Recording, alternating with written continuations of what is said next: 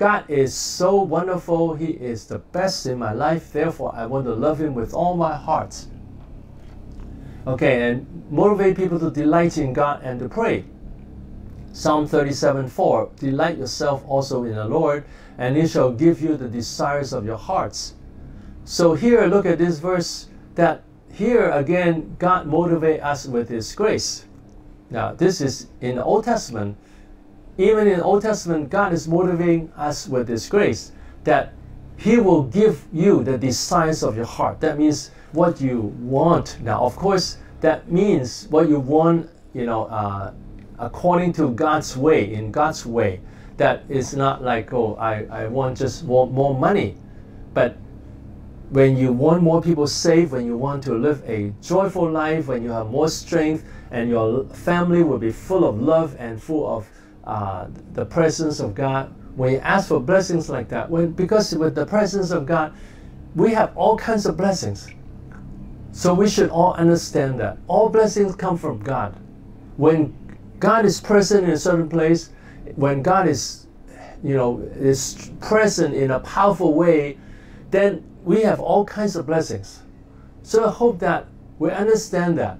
How can we get the desires of our heart? Is by delighting in the Lord. Delighting in the Lord. So what is God's nature here?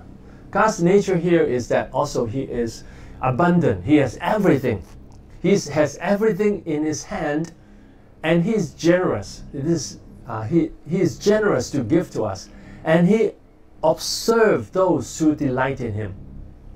Now in the last verse, another point about God is He observes those who love Him. He knows who loves Him. And here in this verse, He knows who delight in Him. And also is God who put the delight in the heart. That first, God has created so many wonderful things. He has done so many wonderful things. He has moved in our hearts so that we will delight in God, that we can see the good things of God. So it's God who created wonderful things so that we can delight in Him. Also, God will work in our hearts so that we don't just believe in Him, but we will delight in God, that we'll be happy about God. And then when we're happy about God, then He will bless us. Now, some people, they just delight themselves with pleasure, with food. Now, when we delight ourselves with food, we should say, it's God who created the food. We should think of every good things come from God. So it's God who gives us all these good things. So I want to count the blessings of God and say, God gives me good food, and I want to thank God when I eat. Then you're delighting yourself in the food and the Creator who created the food. So we count all the blessings. He has a wonderful plan to save us. He sent Jesus Christ to die for us. He sent His Holy Spirit to draw us to Him. He sent Christians to bring us to believe in Jesus. He uses the church and the Bible to teach us to love God. And His Holy Spirit moves in us. Even when we sin, He continues to move in us to draw us back to Him. And He gives us strength and spiritual gifts. He gives us joy. He gives us opportunity to serve Him. And He remembers all the good things we have done for Him, and He rewards us. So all these things God has done for us. And we say so many good things. And He created the world so beautiful, so wonderful for us to enjoy. He also created heaven, which is much more wonderful than this world. It's so much more beautiful. There's no sin. And no death, no condemnation there. And that, actually at the beginning when God created the world, it was very, very beautiful. It's just after Adam and Eve sinned, and then sin came into the world, and then the world is corrupted and has all kinds of problems. But God's original creation was very good. Now, even now, after the fall, the creation is still very beautiful. So we thank God for all this, and we delight ourselves in God. Now, for myself, every day, when I wake up, immediately I say, God is wonderful. Hallelujah. I like God. I like God. I always say, not just I worship God. I say, I like God. God is so good. I like God. I like you, Lord. I delight in you. I'm happy about you. I'm happy to have you. I'm happy to be your child. I'm happy to serve you. So I always delight in God. Now, I have met Christians, they say, it's hard for me to to praise God and delight in God, because he said there's so many bad things in our lives. Now they have to examine their lives. Do they live in the joy of the Lord? Do they live, that they have the strength from the Lord? Because many people have not learned how to have strength from the Lord. They just ask for things. They just thought, I believe in Jesus, and that's it. They didn't know that when we love him more, when we obey him, when we serve him, when we live in his presence, when we continue to worship him and praise him with our spirit and our soul, God is happy with us and we'll have more joy. When we have more joy, then we'll attract people to believe in Jesus. And the family will have more joy, and then there will be more joy in the family and blessings in the family. So that is how we should live. And that way, we ourselves will be blessed, our family will be blessed, our ministry will be blessed when we delight in God. Okay? And then, this is another verse to motivate us to delight in God and to pray. In Isaiah 58:14, then you shall delight yourself in the Lord, and I will cause you to ride on the heights of the earth, and feed you with the heritage of Jacob your father. So when we delight ourselves in the Lord, he will cause us to ride on the heights of the earth. That will be in high places. That means our life will go to a high level. That our life will go to a high level of his plan, that our whole life will be blessed by God. We'll go to a high level. And then he'll bless us with the heritage of Jacob, that all the things God promised to Jacob, to Israel, he will give to us. He will give us all the heritage, all the promised blessings to Jacob will be given to us. So I hope we all delight in God. So God is full of goodness of every kind. When we delight ourselves in God, he will cause us to ride on the heights of the earth and give us the heritage of Jacob. That means he will lift our lives to a high level and bless us. So here the nature of God is that he has everything in his hand. He can cause us to go to a high level. Even when people don't have, some people say, I don't have much resource, I don't have much wisdom, I don't have much education. But when they have the joy of the Lord, the strength of the Lord, God can still raise them up to a high level. So for anyone, when we love him, when we delight in him, that he will lift our lives to a high level, that we'll have the wisdom of God, that we'll have the strength of the Lord, we'll have ways to glorify God, and God will be happy with us. So it's very important for us to delight in God and teach people to delight in God. So in our teachings, we should always talk about the goodness of God and share what God and good things God has done in our lives, and always tell people how wonderful God is. God is doing all these wonderful things to us. He is blessing us, and when we praise him, he comes with joy and love and freedom, and it's wonderful. So also when we preach, we want to be filled with joy and say, oh, it's so wonderful to preach the Word of God, that I can enjoy the Word of God when I preach the Word of God.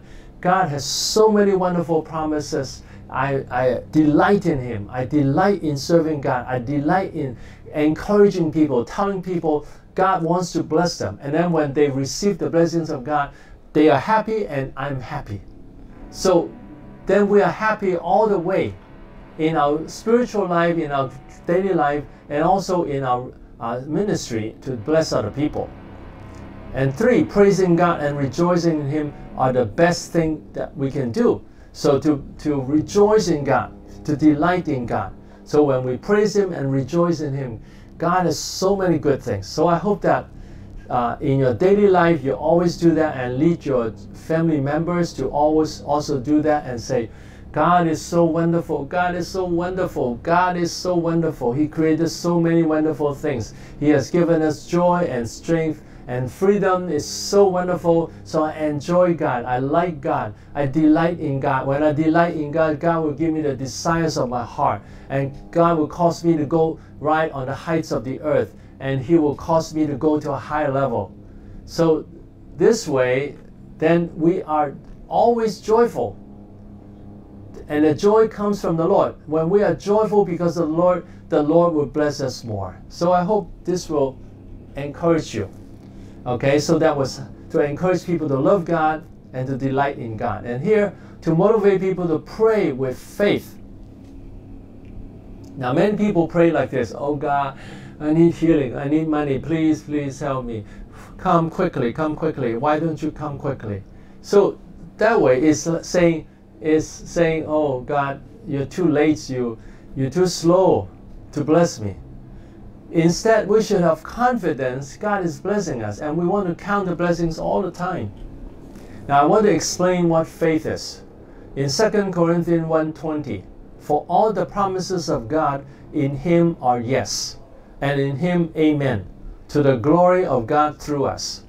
So all the promises of God in Jesus are yes. So it's always yes, that the good things will come to us, that He will give us great things. He will bless our life. It's always yes. The promises will always come true. And in Him, amen. Amen means true. You know, it's always true. To the glory of God through us. This is for the glory of God, that the promises will come true. And through us, through our life, through our joy and our love, that God's name be glorified. Now here I explain what faith is. God promised, then I believe. And I relax. And I trust God totally. Because God promised. He said, when we love Him, He'll prepare for things eyes have not seen. And I believe that. And so I relax. I don't have to worry about anything. I can relax. And I can trust Him totally. And God is good. God is good and gracious. So I believe and I relax and I trust totally. So I hope you remember this. God promised, I believe. I relax. I trust totally. That is faith. Faith. Now some people think faith is like this. I have to believe very hard. I have to believe. I have to make myself believe very hard. Now if you have a very good father, he's always nice to you. You don't have to make yourself believe, I have to believe that He's really nice to me. We'll believe very naturally. So if we count the blessings of God, we'll believe very naturally. He does fulfill His promises. That all the Christians who love God, when they praise God and worship God and obey God and serve God, they find that God really responds. God really blessed them. So we will say, what God promised, He will do. Whatever He promised, He will do. Therefore, I will relax in Him. And I have confidence in Him. I don't worry about anything. So this is confidence. That when we pray, you know, we don't worry, will God help me? Will God give me the best things? We just say, when we love God, the more we love God, the more He'll prepare wonderful things for my life. So we don't have to worry about anything. That is faith. So faith is relaxed. It's saying, God is so trustworthy. I relax and I trust in God. So I hope you all trust in God like that. When we pray, don't just pray as if He's not answering. Pray in a way that to believe that He is working right now and He wants to give blessings. I've seen many people pray, they think that they have to pray like this in order to have blessings and have revival. This is how they pray. They'll say, oh God, we need revival, we need revival. Come Lord, bring revival. It's like trying to, you know, drag God. The way they pray is like God is not zealous for revival. God is, you know, not working hard, and God is too laid back. He is not really bringing the revival, and so we have to convince God, come and bless us. Actually, I want to say this. God always wants to give blessings to us. He always wants to revive us. It's just us who stop His revival. When we love Him and trust in Him and rejoice in Him and relax in Him and trust in His goodness, when we do that, already our lives will have revival. That will have more joy and more blessings and more strength to serve Him. Already we'll be our life will be transformed right away when we start to trust in Him and love Him. He wants to give us blessings. So I use an illustration. God always wants to bring blessings. It's just us, whether we are open to receive the blessings. Or sometimes some people are not open. They're not open. So they don't receive the blessings. So it's not, prayer is not to convince God to give us blessings or to bring revival. Prayer is to open our hearts so that we'll receive His blessings and His revival. Prayer is to believe in God, trust in God. I know God is going to do great things in our lives. God wants to bless us. God wants to do great things. So I told people how to pray for revival. To say, Lord, you want to bring revival. Please help us to repent of our sins. Please help us to put down our lukewarmness. Help us to love you and trust in you, to believe that you want to bring a revival. And today, when we totally love you and obey you and serve you and have a good relationship with you, then you work in our life to change our life. You transform our life and give us more and more strength and more joy. And you change our life. And you bring revival. You want to bring revival. It's just us who stops you. So please help us to receive the revival, to receive changes in our life, to be transformed by your presence, to be transformed by your love. So that way, then our life will be changed and you will have revival. And so everyone here who hears this message, and if you every day, if you start to love God, serve God, glorify God, and be happy with God, every day you do that, then every day you are strengthened, every day you'll be blessed by God, and you'll have the blessings of God, and you'll be rewarded by God all the time, and revival will come to you, blessings will come to you. So I hope that you believe that God wants to give us all these blessings. It's God who wants to give us revival and blessings. It's just people who stop it. So we want to tell people, we have so many good things. We have so many good things in God. We just trust in Him, and then we'll have more and more blessings. Okay? Motivate people to pray. Matthew 6:8. Therefore, do not be like them, for your Father knows the things you have need of before you ask Him. So the Father already knows the things we need. So we, when we pray, it's not to inform the Father what we need.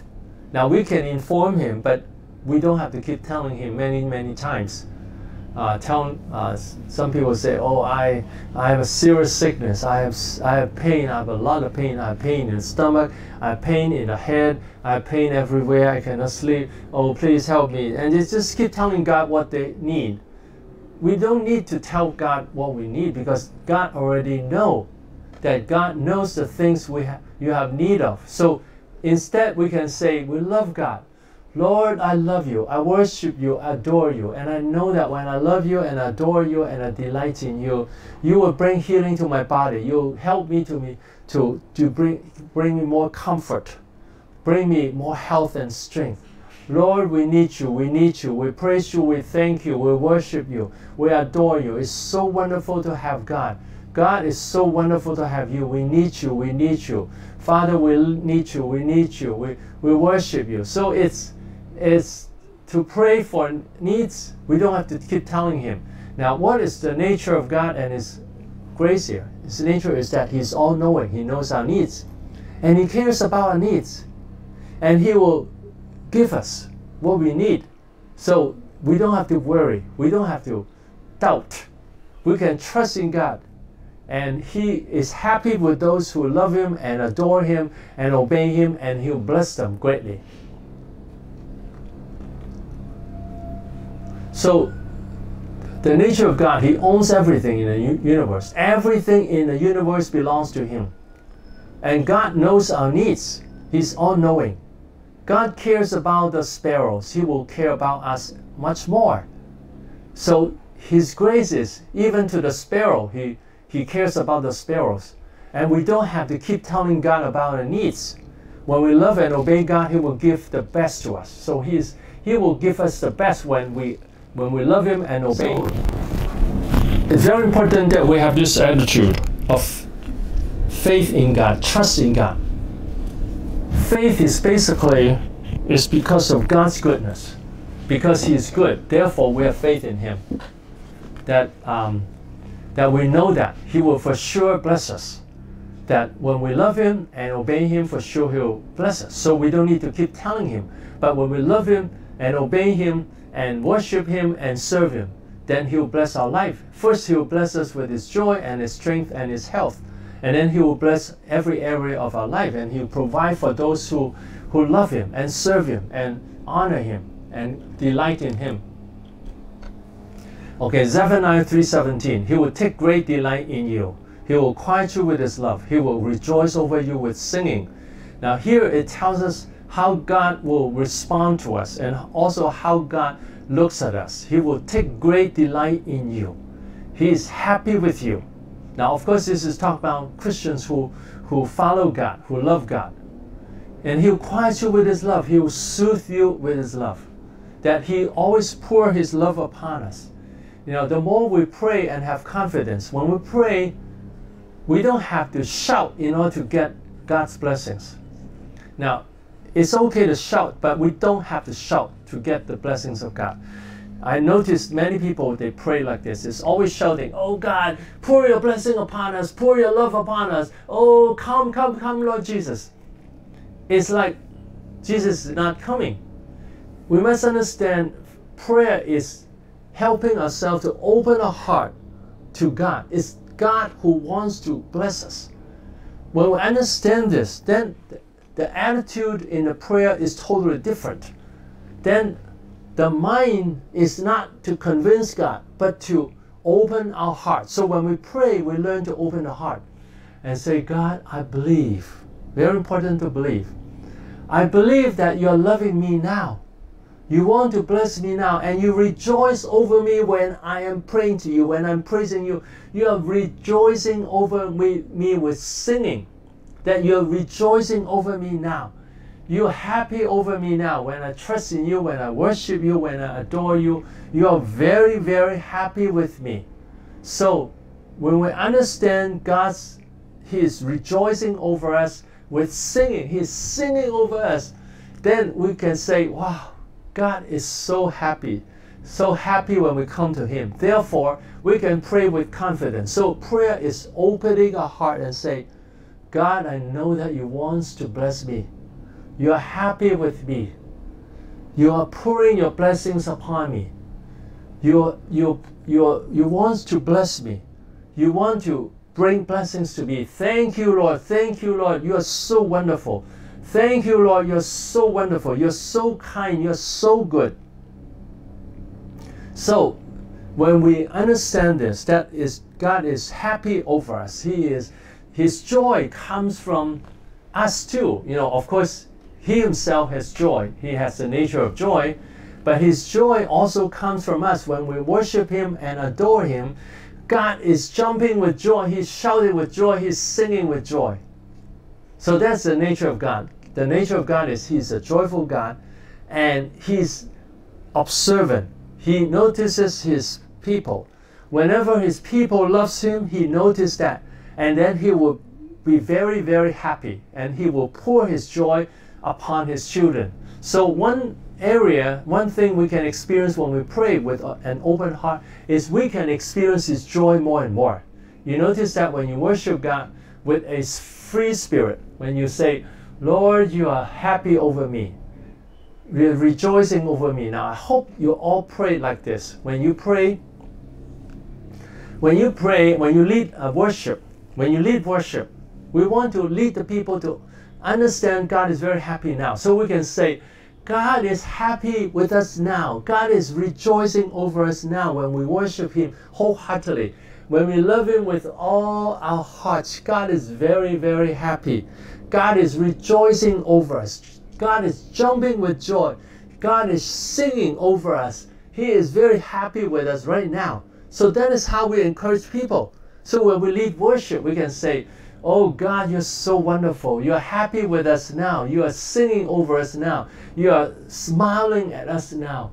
You are such a happy God, and you are very happy when your children come to you. When we come to you, you are very happy, and you bless us. You strengthen us. You give us blessings. So this is how we pray when we have confidence that anytime God will rejoice over us with singing, especially when we love Him and adore Him, and we are joyful because of God. So God is joyful. God is a joyful God, and He's the source of joy. So this is His nature, His inner quality. When we build a relationship with God, He will be very happy with us and give us the best. That He will give us, He will rejoice over us, He's happy with us and give us the best. Now this is from the other passages like 1 Corinthians 2:9. He will prepare for those who love Him things that the human heart cannot think of.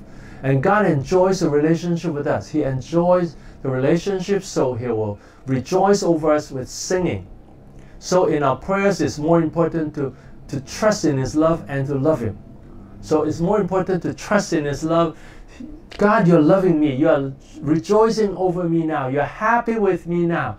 You are blessing me now. So that way we'll have more strength. So I hope it will change your way of prayer.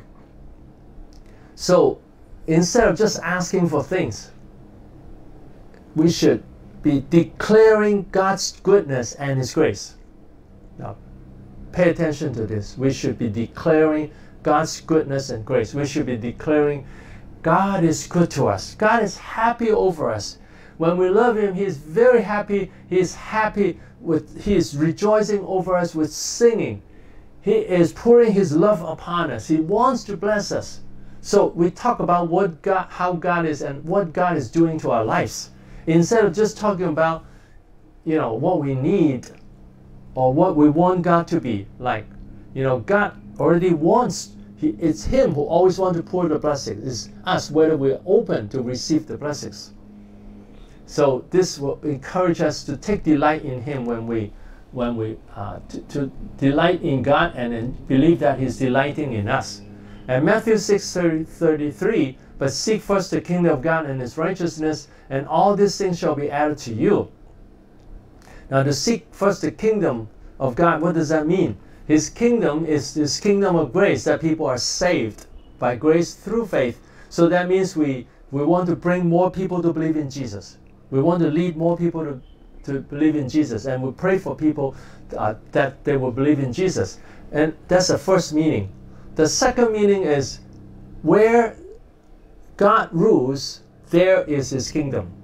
Now, for many Christians, they don't obey God totally. Then the kingdom of God is not in his heart. But when he let God be the king, then his heart is, the kingdom of God will stay in his heart.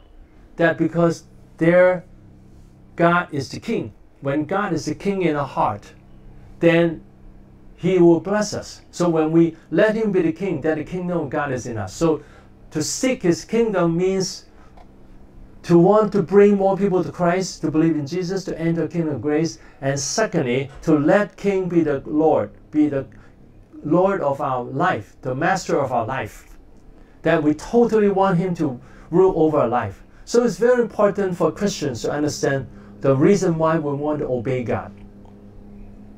We want to obey God so that the kingdom of God stays in our heart. When His kingdom stays in our heart, then all these things will be given to us. So it's not just, okay, I try to obey God in this way, that way, but the other way is very hard. Like for some Christians, they have lust. They will obey God in other ways, but for the lust, they don't take care of. And they think they're quite good. I just have one area of problem in my life.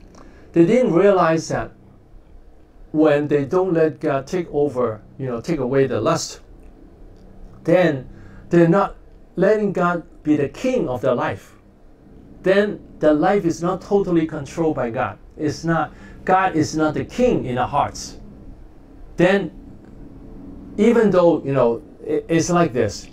Now, there are many people who are willing to pray, to read the Bible, to go to church, to praise, even to do evangelism, but they don't want to be nice to their wives. They don't want to forgive the wife and the husband or the family members or other people, and they don't want to take care of the lust, they don't want to take care of the anger. So there are things they like to do, but there are things they don't like to do. Then what happens is, actually, they are not really letting God be the Lord, and they are just, the things they can do easier, they will do. But the things it's harder for them to do, they don't do.